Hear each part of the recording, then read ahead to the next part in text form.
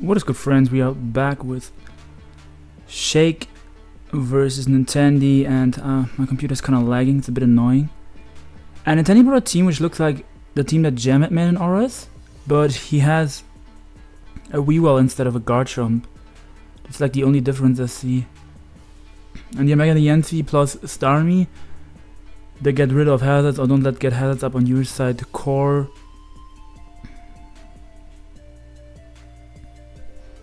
Shake's Weavile looks like a threat to me. But man, I really have to do something about this lag.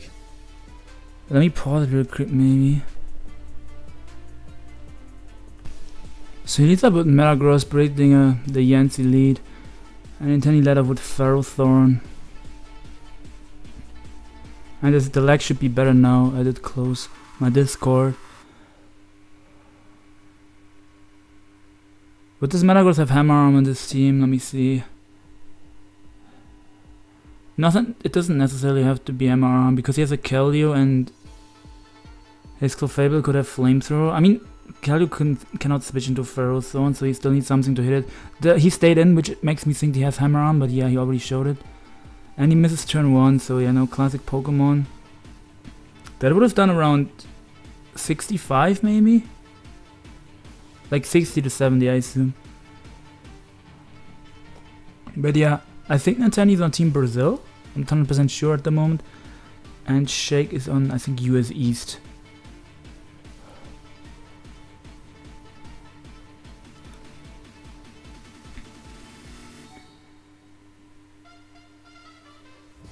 I can see him going into Clefable or... Yeah, he goes into Clefable, exactly. Clefable or Keldeo I was about to say, but Keldeo's too risky, so Clef makes more sense. Because Clefable beats most Ferrozones 1v1. The only Ferrozone that really beats Clefable is the T-With Ironhead one, which does knockoff. So I assume this is gonna be a Stealth Rock's Clefable. Okay, they both have a knockoff. Clef losing leftovers is a bit annoying because Weavile on the other side can become a threat. He does have a Keldeo to check it, but still.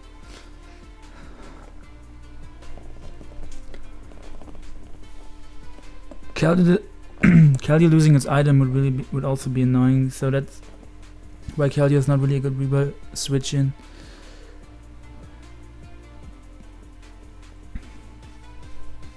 Because if Keldeo loses the specs, it can't really break through Starmie. Like, if Keldeo specs and gets a burn on Starmie or has HP Electric, it can actually do good damage to Starmie. Yeah, I think this is a Scarf Landorus because the Clefable showed knockoff. I mean, he can still be knockoff Calm Mind Clef, but most of the time you see knockoff on Stealth Rocks and Softball and Moonblast on that set with knockoff.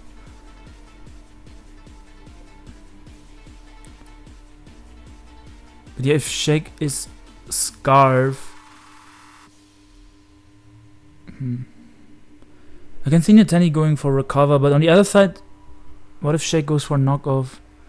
I don't know if the Recover is a good play for Nintendi. I don't think Shake should stay in, but what if he stays in and goes for knockoff? So if I'm Nintendi, I'm either going into my Ferrothorn or... Okay, goes into Landorus. Just plays it safe, goes into Clefable on a potential Scald. And he's gonna go get some chip on the Landorus. So that's probably Rocket Helmet Landorus.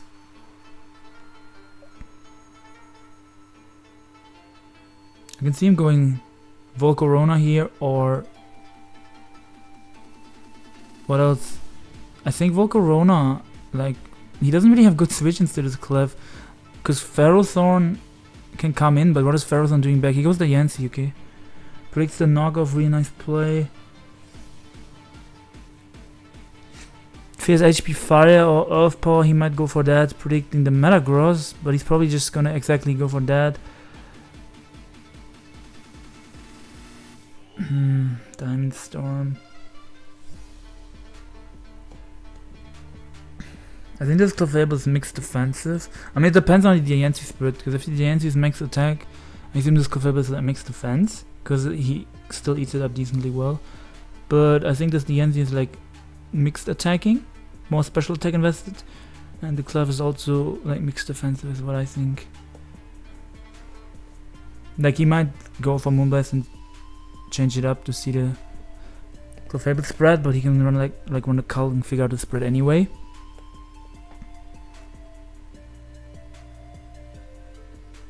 But Snow is playing very soon. I really hope they don't play at the same time. The Yancy only has a few Diamond Storms left, but knocking off the leftovers on Clef was a huge deal because like Clefable would eat these hits up like way more easily, or I hope that's correct English. If it still had leftovers intact, it could beat this Yancy easily 1v1. As long as it avoids crits, obviously, but yeah, we do see Moonblast does around the same amount than Diamond Storm does, and I think that confirms that this is mixed defensive. But wow, he got a really low roll there, 46 and then 40. But he does get a special attack drop, which means Moonblast from Clefable won't do much now. And the combination... Oh, Clefable gets a special attack drop. The thing is, Nintendi can still fish for Diamond Storm, crits and high rolls, and the Clefable will eventually... Like, it will keep losing softballs, he only has 11 left. But the special attack drop will obviously... I think the special attack drop will kind of force the Yancy out in a few turns, because he probably doesn't want to waste all this Diamond Storm PP. The thing is, he doesn't really need Diamond Storm for any other Pokemon, because everything else gets hit harder by Moonblast. Like, yeah, like basically Moonblast does more damage to everything else, so I guess he kind of can waste his Diamond Storm PP. Why is the Yancy like behind the bar here? Like you can't really see it. Like sometimes and it goes up.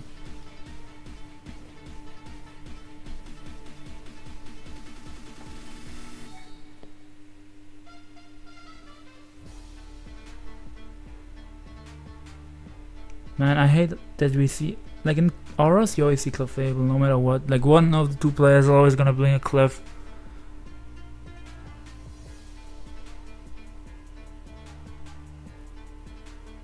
Yeah, he's just gonna softball here.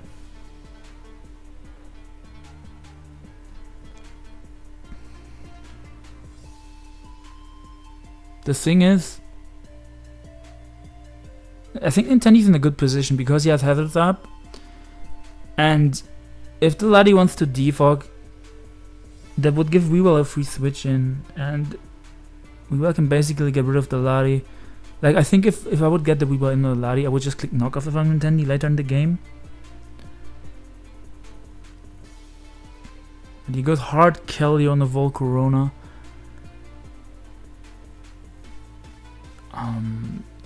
I assume it's gonna be Specs Kelly with Hydro Pump, and Giga Drain might... I think Giga Drain barely doesn't kill. I just think Stone Edge and ORAS, no way.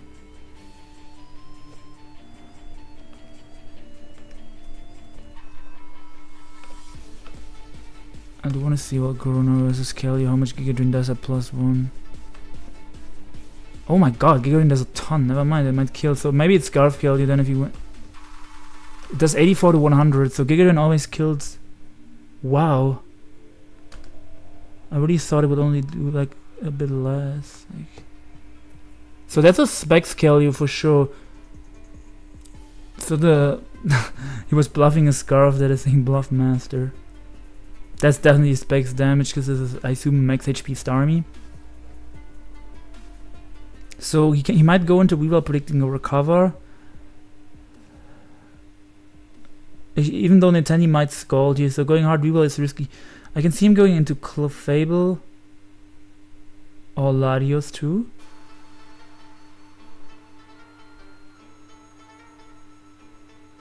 Oh my god, he shows Thunder Wave and there's the Hydro Pump miss, which sucks. It wouldn't have killed. I don't think the Hydro Pump miss matters too much. It's definitely a bit annoying, but he was paralyzed and the Starmie could have recovered on the next turn anyway.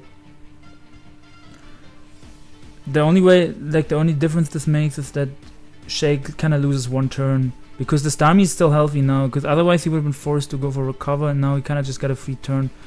But he goes out into Feral Zone, potentially predicting a switch into Weavile. Not really sure what he predicted there. Yeah, I'm actually not sure what. Maybe he predicted the Ladi because he didn't want to give him a free defog, because if the Ladi came out and if the Ladi doesn't have HP fire, the Ferrothorn can leech seed it and get health back. But he does go for power and take Rocky Helmet damage after taking a Specs pump, so this Ferrothorn is getting chipped at. It lost the leftovers earlier. So they're both Helmet Landers. Shake didn't go for rocks yet. I assume he's gonna want to defog soon, so the thing is he can still go for rocks because rocks hurts Nintendi's team a lot. I don't think there's a world in which Nintendi... I don't think Nintendi is ever going hard into Diancie here. Oh my fucking god! Stop him. Okay, I would not have made that play. I can understand why he made that play, but I just wouldn't have made that play. Because, like, he could have definitely Earthquake there, because, like, if the Ferrothorn wants to leech it, you want to Earthquake that to weaken it a lot. But I assume Nintendi just... not Nintendi, Shake just predicted Nintendi to switch out into Landorus or stay in with the Ferrothorn.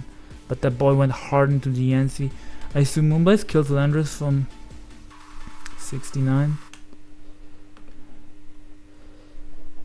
The NC Mega. I do have offensive Landorus in the Calc. I should just go to X and Y because then they have the exact sets for the Yancy in the Calc. Wait, offensive versus Mega the Yancy. Oh, your offensive Moonblast does 56 to 66, so it's a roll. He goes for Protect, which kind of confirms that he's probably not able to kill the Landorus from there. Okay, this Tsunami is a pain to deal with for Shake, but he's always the possibility of him going Ladi or Weavile, and he goes hard Weavile this time, predicting a recover. Does it work out? Did he go for T-Wave? He does go for T-Wave, really nice play. And I do think I would just click knock. I would just click knockoff here. I was talking about this scenario earlier on, because he's gonna go for recover, potentially predicting you the pursuit. And even if he switches out, oh my god, stop this man. He's just too good. He's just too good. I would have made the same play. I would have also knocked off there. I would have also gotten outplayed by Nintendi. Holy flip. So now this Weavile is basically dead. It took hazards, it took helmet, and like it's... if he doesn't defog, like what is this Weavile even doing? Like, the paralyzed Weavile pretty much doesn't do anything at this point. I assume that's bandit damage. It did 31 to a defensive Landorus. We can calc that real quick. As a knockoff. Yeah, knockoff does absolutely nothing from Life Up Weavile. It has to be choice band. That is pitiful damage that Life Up does. It does 20 to 24. What the fuck? This calc does not sound correct. Oh, I put Landorus without an item. I was about to say, what the fuck? So yeah, knockoff does 30 to 36. And he got 31, yeah, I assume that's bandit for sure. We don't see Life Up, that's bandit. Obviously.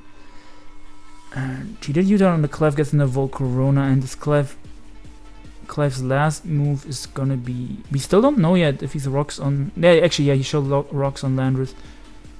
So the last move on the Clef could either be Flamethrower or Calm Mind.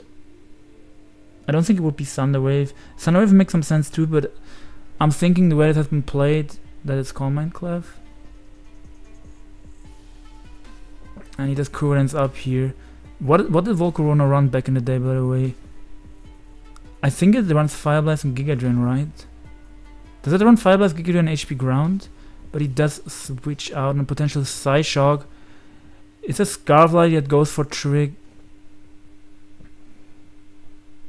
So I assume he doesn't have Bug Buzz, because otherwise he would have stayed in there. Yeah, Nintendi is just gonna click knockoff, I assume.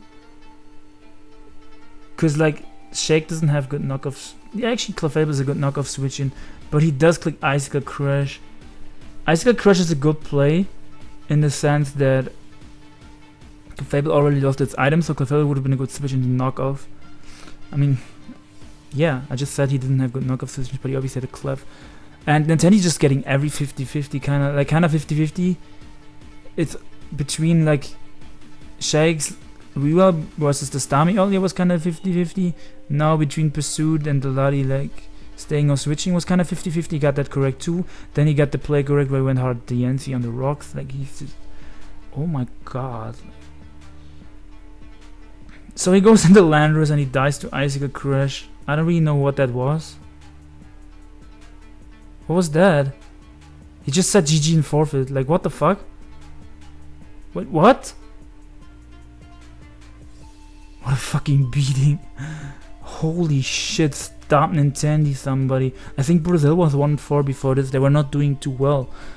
And now they're tuned 4 and US East, I think they were tuned 1.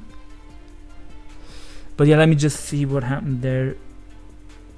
The Keldeo was paralyzed, so he didn't want to go Keldeo because that can get para-flinched, / it gets walled by... No, it doesn't get walled by Stony. But Keldeo is not gonna do anything with paralyzed Keldeo pretty much. Like Nintendi had responses to him going Keldeo there, and I can obviously understand that you don't want to get para-flinched down. Did he go for dodging Icicle Crash there? I don't really understand. The thing is, if Shake went into Metagross there... Yeah, if Shake went into Metagross there, Nintendi just sacks something. Like, Nintendi just sacks the Ferrothorn or the Weavile and then he wins with Volcarona. So I think, yeah, I think Shake couldn't have won this. The Hazard combination, oh my god. He got completely blown away. Hazards on his side were super annoying. T-Wave Stami fucked them up. The Hydro Pump miss was a bit annoying, but I don't think it was really, like, it didn't play a role in the outcome. Like, it didn't change the outcome of the game. And if the Clefairy had Thunder Wave, he could have T-Waved the Volcarona. And that would have been nice for Shake, but Volcarona pretty much just destroyed him at this point. Like, it didn't even matter what he did here.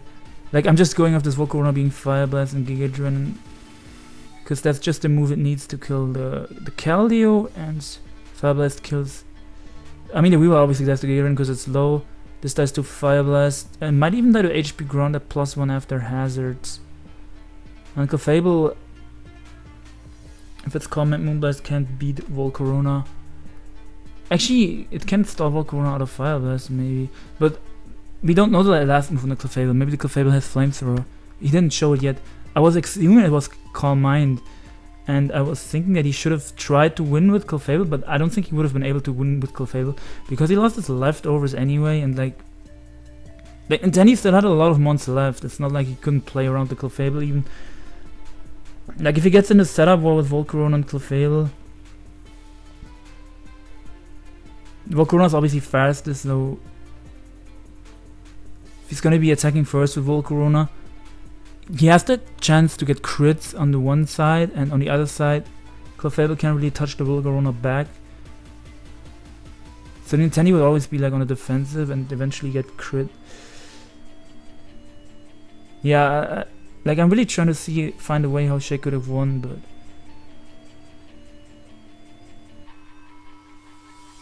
well, the Stami switched out earlier. If he went for Pursuit there, that would have been nice, but would have changed the outcome of the game. I really can't see a way how he could have won. Nintendi just pressuring with Hazards was huge too, but I did want to run one Calc if Volcarona has to. If Volcarona had to risk. I did want to know if Volcarona had to risk a Fire Blast versus the Metagross at +1. Let me just see if another game started already. Oh, Snow Game started. Oh my god, I fucking missed turn 3 turns. So yeah, I'll record the Snow Game. Thank you guys for watching. I'm pretty sure that like Shake had that game. There's no point in calcing anything. So peace out, and I'll see you with another one soon.